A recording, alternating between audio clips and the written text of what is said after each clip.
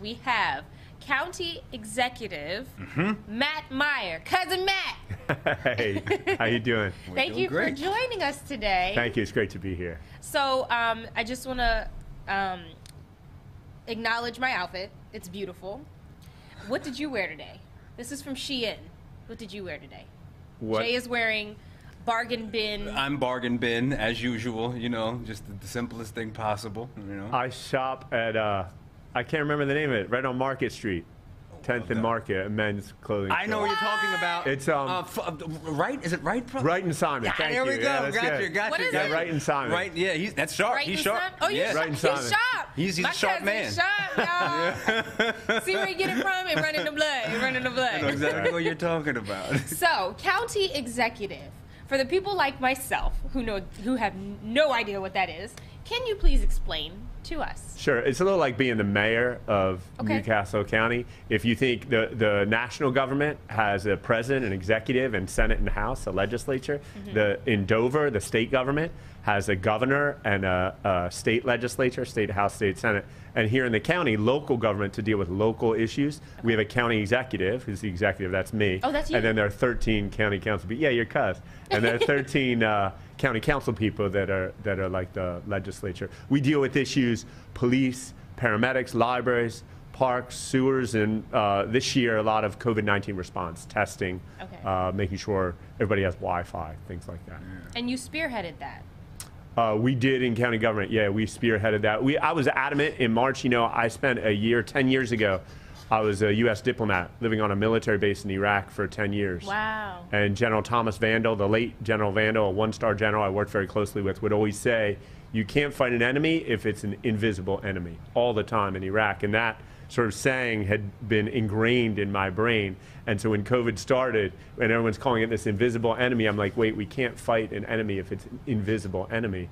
And the only way I knew to make it visible was through testing. Wow. Wow. So That's really good. I have said several times over the course of this show that the county and your efforts to do the testing have been absolutely exemplary. You know, I mean, I have friends in PA, and it's really hard for them to get testing. So, you know, people complain about the government all the time for a lot of different reasons, but this is a time we're the government, we're here to help. We've seen you do this perfectly. It's like, it's been really cool to see. So can you kind of tell us just how you got the program started, and how is it so efficient, and how did you put it all together? It's good. Fantastic. Yeah, I appreciate the compliment. It's a compliment just not of me, but we have an extraordinary team. Our paramedic service, they're sort of the unsung heroes, not just during COVID, but all the time. We have an extraordinary paramedic service, and they had a lot to do with this happening, particularly Lieutenant Autumn Tuxford, who runs our testing program. But the way it came about is back in March, you remember there was no testing. Nobody could get access to testing. A lot of governments, state governments, local governments were depending on the federal government, on FEMA in particular, and FEMA had made some mistakes, and so no testing was available. I wrote an op-ed in Delaware Online in March where I said, we need to find testing for everyone. After that, I got calls from vendors from Korea, China, Vietnam, California, all over the country, and I didn't really know what to do. About that same time, Dr. Neil Hochstein, Dr. Joan Coker of ENT Allergy of Delaware. They're ear, nose, and throat doctors. Yeah, my wife went to her recently. Yeah, there you go. They called Dr. Michael Bass, who's a gastroenterologist. He called me. They just wanted to be helpful. And so I kind of put them on the assignment of how do we find testing. And Dr. Hochstein joined up with a local doctor, joined up with a group called Testing for America. And through those networks, we had 4 or 5 choices of vendors. We chose a group called Curative, and we presented them to the state. They were really the only group doing saliva testing at the time. We were the first state in the country to have open, available saliva testing. Thank God, because I was not going to get one of them things stuck up my nose. I value my brain. And they said some lady's brain was leaking one time, and I'm like, I'm good. No, but I think that's a really good point, because I think that everyone had that fear. You know, I'm a little more daring, so if it would have come to it, I would have been like, all right, let's just truth or dare and kind of make it happen. Right. I don't have that much brain to lose in the first place. That's and you know, and also it was a problem because now they're saying about 40% of the people that get COVID are asymptomatic. Yes. Right? Are asymptomatic. That means no symptoms, right? No symptoms. So if you're coughing and you're scared and you think you really have it, you're probably willing to do the brain tickler. But if you have no symptom, we needed to get people tested who've just been exposed, have no symptoms, and a lot of people would say, "You're not touching my brain. If I have no problem, why would I do that?" So I think saliva made it easier that way. Yeah. We talk a lot and we joke, and so we go, vision. We say that, but you really showed that in those early moments of COVID, and it's just Are we the only state? We were the first state. There were some other cities doing it. What really convinced me, right before when we were looking at their technology, signed a deal with the Air Force to do 1 million tests, and I said, well, the Air Force probably knows what they're doing if they're testing their people on this. So there was no state doing sort of widespread testing at that time. Wow. So in terms of where we are now, like how do we compare to other states at this point? You know, there's still, I know PA is difficult. Yeah, there are still places that are difficult. I haven't looked around the country, but listen, I'm just trying to make sure testing is available. And it's hard, like I was telling you today, it's been real cold. The test sites are outside. We've done some inside sites. There are obviously additional risks to bringing people inside, so we're cognizant of that. That is so neat that Delaware, like, we popping this year. But this, I think, over the course of this show, we've learned so much just ourselves about how many people are doing really like high tiered like leadership on the cutting edge of all of these different things, and it's cool. It makes us a little bit, makes us proud. Well, it's one thing that's good about being in Delaware is sort of we all talk to each other. I was talking to friends of mine in other states, and they're just like, these doctors just came out and helped you, and it's who we are. I think as a smaller community, we help each other. Small wonder. It's really true though. So one more thing with the testing. Does funding run out for it at a certain point? Like, where are we for the next, oh Lord, over the next 6 months? Sorry, like I'm not trying to stump you, but like, so for the future. So what happened was in March, the federal government passed a $2.2 trillion stimulus, right? In March. Right. So they basically said money should be no object. Go use whatever resources you have, right? And so that's the resources we've been using for these test sites, for public Wi-Fi, giving teachers resources, all sorts of assistance to small businesses. But the money expires as of now, December 30th. In 2 weeks. Now, right now, as I speak, Senator Coons, Representative Blunt Rochester, Senator Carper are in negotiations. So hopefully the word we're getting now is that likely will be extended a year. Now, there's not going to be any more money, right? But they're giving us more time to spend it. We're just about out of money anyway, but I've committed. We're going to find a way, the critical things, like the test sites, we're going to find a way to keep them open. I don't know how yet. But we're going to find a way. Well, I mean, our other cousins, the DuPonts, The DuPont, that's our cousin DuPont. Y'all got some money, and y'all in healthcare. I mean, and we got the Astra of Zeneca around the corner. We got, Insight? Come on, pharmaceuticals. Come, this your time. Give back to the people. One thing. Wow, Nadja for mayor. Listen. Well, listen, I'm cute. I'm for the people. I like dogs. So you're ready to take on that responsibility? Listen, you ready to run for Is there a wardrobe budget? I just need to know. Is there a wardrobe budget? Let me know, because my husband is tired of all the boxes and packages coming to our house. So that's your platform. I want a better wardrobe. No. My platform is for the people with a better wardrobe. For the people with a better wardrobe. I'll try that. Maybe after COVID, I'll try that line. Yeah, wait till. It's actually really interesting, though, to see, because I think that so many people don't understand the importance of all of these different positions in government. And you can see kind of firsthand why individuals matter. You know what I mean? Like, if it could have gone very differently with how this county handled that money, and we wouldn't have the luxury of getting tested. I've gotten texted, I'm sure, at least 10 times at this point. Like, I try to do it almost weekly. No. He is a serial tester. I'm a serial tester. He's a serial tester. Yeah. They know him as soon as he walks up. In fact, they huff and puff. They be like, oh, here come Jay. with the whole family. They got snacks for him when he walk up. I come with my wife, both of my kids, and we do it regularly. You know, it just gives me a certain level of comfort. That's good. We actually were having problems in the beginning that we wanted a lot of people to get tested. We knew a lot of people were asymptomatic, had no symptoms, and had it in there. But that's changed now. People are coming out. So. Wow. So we've tested almost 200,000 people. Or we've tested almost 200,000 times. So we think about the 100,000 people. I've got about 50,000. I've got 50 of those. But also I should mention there are other, like county council has been we can't spend the money without county council support. County council has been, the legislative branch has been very supportive. As I mentioned, our paramedics, our public works, all the tents and all the cones and everything, our police department making sure that traffic runs smoothly. So I tell my team, the goal is not very high, but we got to be better than LabCorp and Quest. I want it easier, quicker. Don't take a number, whatever, just come through. It's been amazing. Walk on up. Yeah. Okay, so give us a little information on the Sheridan. The Sheridan off of 95. The Hope, is it the Newcastle County Hope Center? Yes. Is what we renamed it as.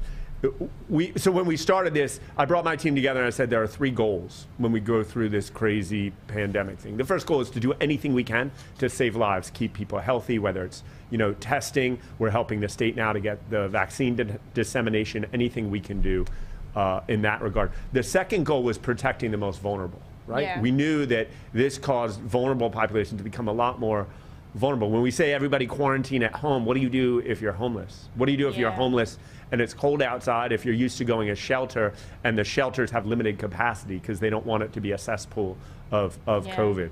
So what we've been, for the past 6 months, collaborating with the state and the city of Wilmington, city of Newark, Middletown, helping homeless individuals experiencing homelessness to get vouchers to go to motels. Those were overrun. And we found it made more sense to acquire a hotel and not just use it for housing and food, but make it a center of basically rehabilitation. So people coming in there why are you experiencing homelessness? Maybe there's a domestic situation. Maybe it's substance use. Maybe it's mental health. Maybe it's all the above. Maybe it's none of the above. Maybe you need job training. Maybe your kids need really high quality schooling. Some of the motels had inconsistent Wi-Fi in some of the rooms, which normally I'd be like, whatever, not a big deal. But we know in this day and age, that means your kids might not be able to go to school. So we said, this is going to keep going. We also have, even before COVID, we had a transitional housing problem here. You might remember RVRC, the Rick Van Story Center, the YMCA, they both closed shelters in the past few years. At some point, we needed to address this problem, so why not now? Wow. You're doing really cutting edge stuff here, and it's making a difference. So how did you take us to the beginning, kind of? Like, how did you get involved with politics and serving the public? You know? I, in middle school, was pretty passionate about homelessness. Really? I went up to Kennebunkport, Maine, for those that remember. Where are you from? So I'm from big city, Wilmington, Delaware. Yeah, okay. You heard of it? Snap. You guys familiar with it? I've heard of it. My cousin knows it, I think. My cousin knows Wilmington. You been there? Yeah, no, I'm from Wilmington. I actually was born in Michigan, moved the family here when I was about 5 months old. Okay. Wow. So, and then grew up here, went away to college, and then came back. Yeah. And when I was in middle school, I took a bus at some point when I was a kid up to Kennebunkport, Maine, because the president was vacationing. Bush was vacationing at his big, chateau, and there were all these homeless people. And I think he just vetoed some bill to assist homeless people. It's like people don't have homes, and you're going to a place with 24 buildings to vacation. Wow. And so I've always been passionate that we got to take care of the least fortunate among us. And so so it's been a goal of mine to address the problem. You can't always, in positions like mine, you learn you got to wait for the right timing. You don't always have the resources to do it. This is an opportunity to do it. I got to mention Carrie Casey, Nicole Waters. Okay. This is their vision. As much as or more than it's mine. Renee Beeman, who runs the State Service Center. First lady of my church. Oh, cool. Yeah, Bethel. Oh, yeah. And her Corey, right? Yep, Corey Yep. That's the weekend job. That's the weekend job. Her day job, she's really saving lives. Yeah, she's amazing. Her team. She's really doing incredible work. We got to have her on. We got to have the whole family. Yeah, bring her on. And bring her on to talk about my this family. hotel. They're Literally? Or you make No, it? no. You just Well, I mean, I mean, everyone's your family. With your family, they're my family. And the governor's family, we too. are family. Oh, there you go. It's Delaware. It's Delaware. No, the governor is my best friend. But that's questionable because I don't know if he heard me, and I need validation, so...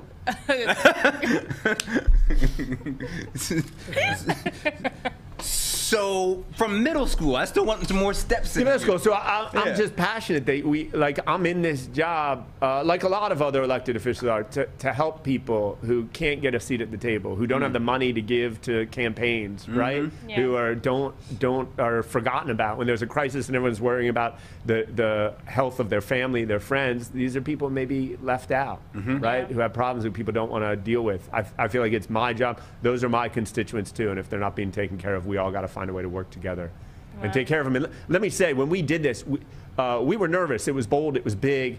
And almost everything I've heard has been, this is amazing. How can we help? And it's overwhelming to the point that there have been so many individuals and groups offering to help. We're like, we're just putting together an organization now. Okay, so yeah, as we're talking about it, because I thought about this, and I'm hoping that you can kind of bring some ease. So I'm not going to call out names, but like when I started telling people, hey, I got tested over and over again serially.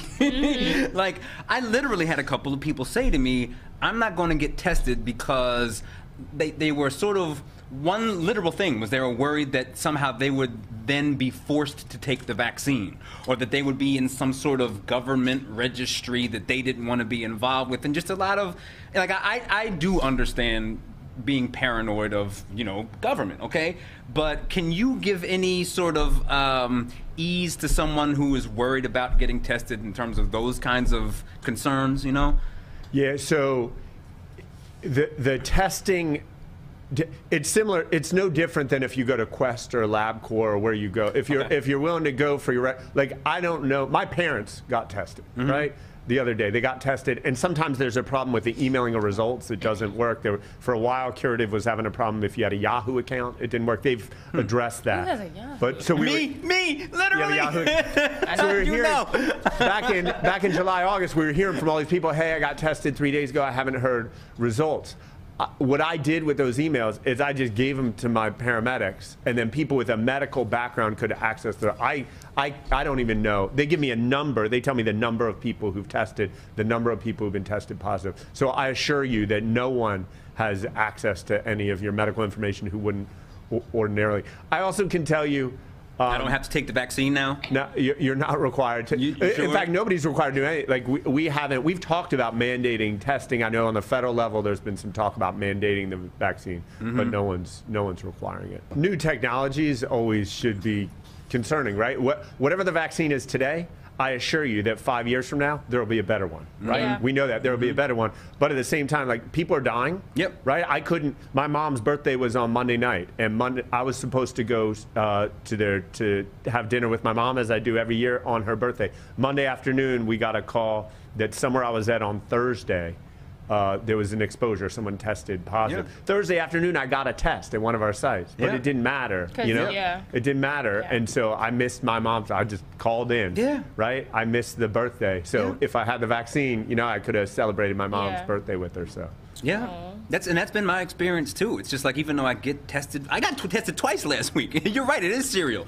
And even 2 or 3 days later, it's like, oh my gosh, I was here, this happened, and they're like, now what's next? I think a lot of people just want peace of mind. Yeah. And that's the main part of it. If they know they're out, they want the vaccine because they want that peace of mind. But then you have the people who are not out, and they're like, I don't want nothing. I just want to stay home, and y'all to stay home. So I get it. There's a lot of... What's interesting is that we don't... I think people should take the vaccine, right? I think it's medically... Like you're saying, every medical professional I've spoken to about it says it's perfectly safe. Or not perfectly safe, but very safe. It's also not perfect, right? Even if you get it, it's none not of them 100%. are. No right? vaccine. Nothing in life. Right. That's the thing. Right? Nor is our testing, for that matter.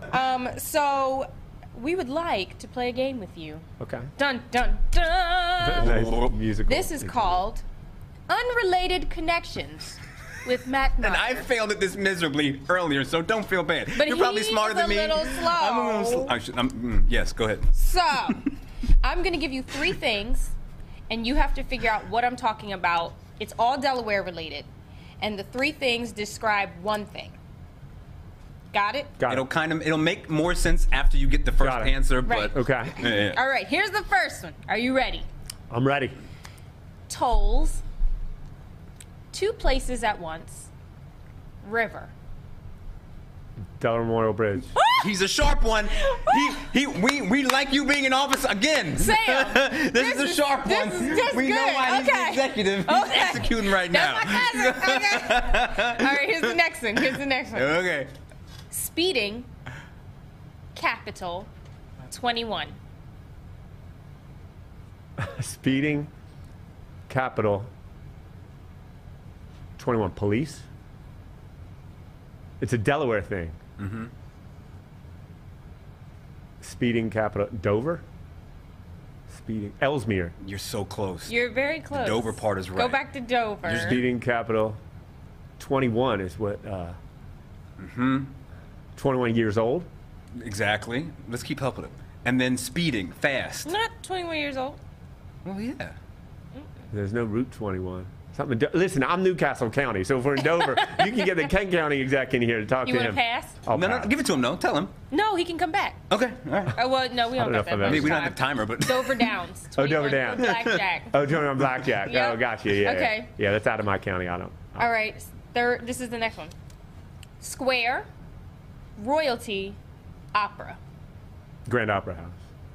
Close. Square. Mm-hmm. Oh, Ronnie Square. Mm-mm. Square. You're putting it together. Opera. Square. Was not Hotel DuPont. Square. Royalty. They're all on the same... Man, we should have quit after the first one. No, but you're thinking correctly. Square. Royalty. We also Market Street. Yes. There you go. There you Yay! He's a smart man. I was going to say, me and Sam just Want to give him suck one at more? this. Want to give one more? Okay. We have room for two? Okay, two Okay. more. All right. German Shepherd, shut up, Hunter. I got this one and it made me laugh. I bet you're going to get this German one too. Shepherd, shut up, Hunter. It's not Joe Biden. Yes. That's my favorite one. Yeah. Okay, last one. Friends, Jumbo, math. Oh, is that me? Yeah. Nice. Good. So You wait. didn't put cousin there, but yeah, that's all right. Wait, so you speak fluent Swahili? And deal. No, najua pia. Oh my God! That's You know, I thought we were doing this since they told me we're switching over to the Swahili language part of the show. No? That's not listen, today. You know what? What happened was how'd you learn Swahili? Or I why did you? know. I lived in Kenya for Okay. a year. Ah. And I that's go how back we there. cousins because of you're my fluent? blood. But you're fluent. I've been in places for a year, but like you're fluent. I started a footwear company in a poor neighborhood in Nairobi. What? Who And did so- you bring on this show? Yeah. Like this is you. Continue. We did a good See, job this could electing easily this be man. a 2-hour interview, but we have to keep moving. Go. Yeah, no, I grew up in Delaware and I wanted to see something completely different. So the first chance I got in college, I went and studied abroad in Kenya for 4 months. And then when I graduated, I went back and lived there for a year. Okay. And I love it. It's not for everyone, but I love it. Is there anything that you need to let us know or educate us on? Look, I think that in March, when COVID started, everybody took it really seriously, right? We were all hunkered Yeah. down. We were scared, Yeah. scared to go to restaurants, scared to go anywhere. Everything was closed. Now people are like, we're kind of living with it, which is kind of good. We're resilient. But on the other hand, I think there are a lot of us who, when we look at our friends, neighbors, family, maybe aren't taking it as seriously as we should. Yeah. So I just want to emphasize to people, like, carry these things around, right? I got mine in my jacket. Wear them. Right there. It's really very. It's still very serious. The numbers today Are are worse. higher Yeah. than they've been at any time. Yep. And part of the reason is a lot of us are not taking it as seriously as we should. So please Yeah. take it seriously. It saves lives. Yes. It I definitely think does. that it saves lives, and also the people who are if I get it, I get it. Not everyone dies. Think about the aftermath, the We've after said it so many effects, times. because there's so many lingering things, and everyone's different. Like I have a friend whose left side of her body still goes numb. I have a friend who suffers from crazy headaches, and she had it months ago.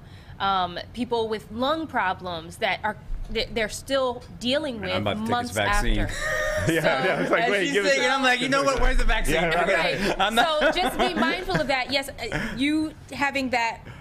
Let's relate this to 30 seconds of passion, and then a lifetime of responsibility. Okay, that minute or hour you're hanging out with your friends could turn into a lifetime of all these health issues that you don't want to deal with. The more we go out and do things, the longer we're going to be in this for. Yeah. If we could get the whole country just for 1 month to everyone just hunker down, I think we'd be in a much better place. If they put all the yeah. movies on Netflix and Hulu, we'd be good. Like all the movies, you're making all the shows. a reasonable point. Y'all, okay, but we gotta go. Cousin, Thank you. This is awesome. Please come back. Definitely, and thank you for what you're doing. It's great for the community. It's great for the city, the state. We just want everyone to love Delaware. And can we have a hashtag? I'm so Delaware. Do you feel like you're so Delaware? I think he is. What's the most Delaware thing about you? Maybe the most Delaware thing about me is when I graduated high school, my parents are like, you can go anywhere you want for dinner. We will take you anywhere. I went to Charcoal Pit. My guy! Yes! And on that note... Perfect way to close. Woo! On that note, we'll be back.